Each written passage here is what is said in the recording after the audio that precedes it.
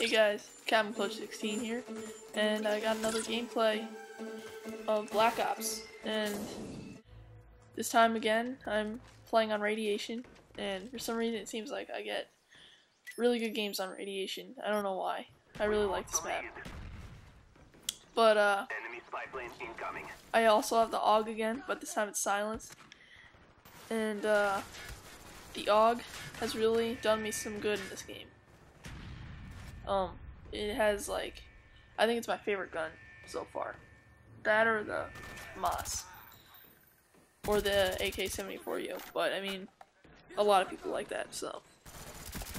But the AUG has not too much recoil, and I really like the sights on it.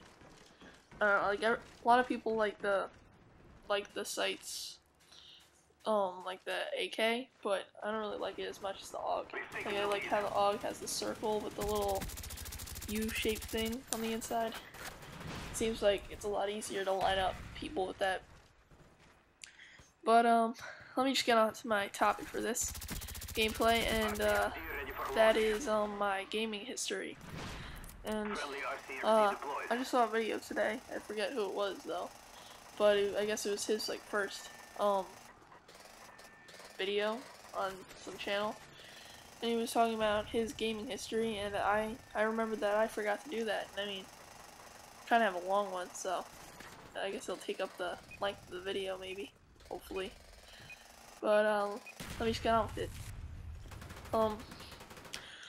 I started out like many of my friends, playing with my Game Boy in Pokemon. I mean, playing Pokemon with my Game Boy in like 1st or 2nd grade, and I thought that was the best game ever.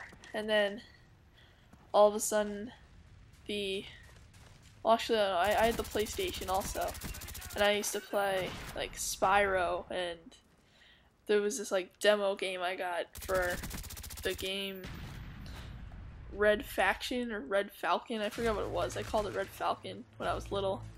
And it was basically like Call of Duty. There was no multiplayer, it was just like this one mission. And I remember there was C4 and stuff and Centex, and I didn't know what the names were, but there was like news reporters hiding in the closets, and you would, like, if you go in there, you could like throw the Centex on them. And I just thought it was the funniest thing, because they would run around crazy. And I didn't really understand it. But I loved that game so much. Even though it was one mission, I'd have my friends come over and we would have like sleepovers, and we would just play that one mission over and over again. But then all of a sudden the Nintendo DS came out, and I traded in my Game Boy and got the Nintendo DS, and my dad's like, no, you shouldn't, you should maybe wait until like some better system that comes out. But I didn't listen, and I got it, and like a week later the PSP came out, and obviously I would want that more because I had a PlayStation 2, and yeah, so I got the PSP and I played that, and all I have is like Madden and stuff.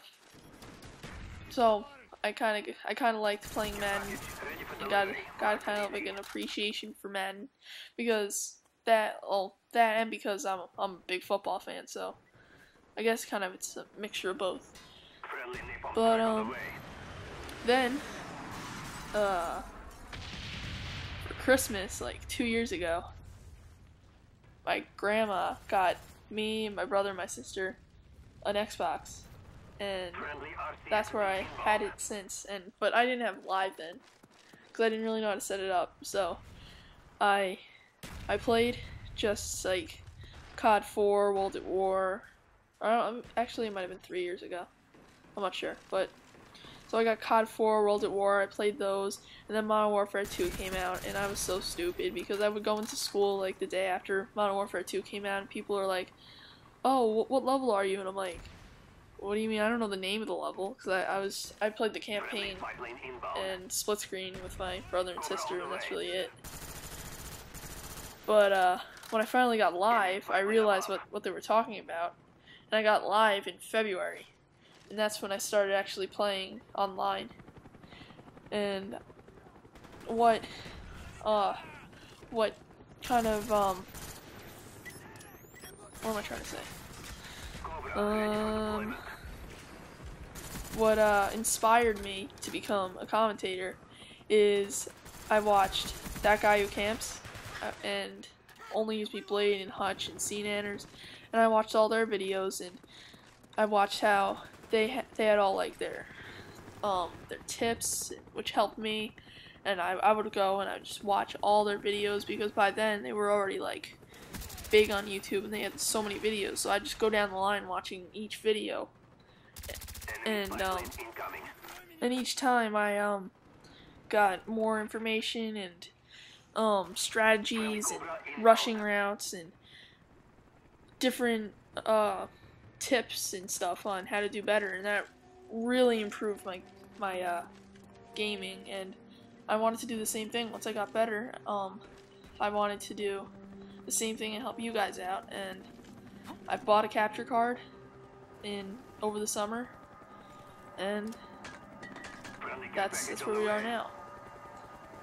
So yep, that's my long gaming history. And let's see. Oh yeah, got the chopper gunner here, and I just sat here for a little bit, tried to call it in, but there was another chopper in the air, and I was kind of getting nervous because the game was almost over, and I really wanted to call in the chopper, but I had to wait. So I don't know what to say. Now I'm level 43 or 44, and I kind of feel like I don't feel that great. I mean, as good as all my friends and stuff, because they're already like first prestige. But then I realized that by me not playing as much, I guess I joke with them saying they have no lives, but I mean, I wish I could play more. I love this game so much. And again, I'm gonna say it's definitely my favorite game, my favorite Call of Duty. Oh yeah, and about watching everyone else's videos when I still was learning, when they were talking about how they hated Modern Warfare 2, I had no idea what they were talking about, because I didn't play like COD 4 online, so I didn't know what to compare to, and Modern Warfare 2 was my first game, so I mean, if your first person shooter, you get like a more of appreciation to the game than if you played something else. So I mean, I still liked Modern Warfare 2, but I like Black Ops better now. So that's really it, guys. See you later, and I'm gonna have another video up tomorrow.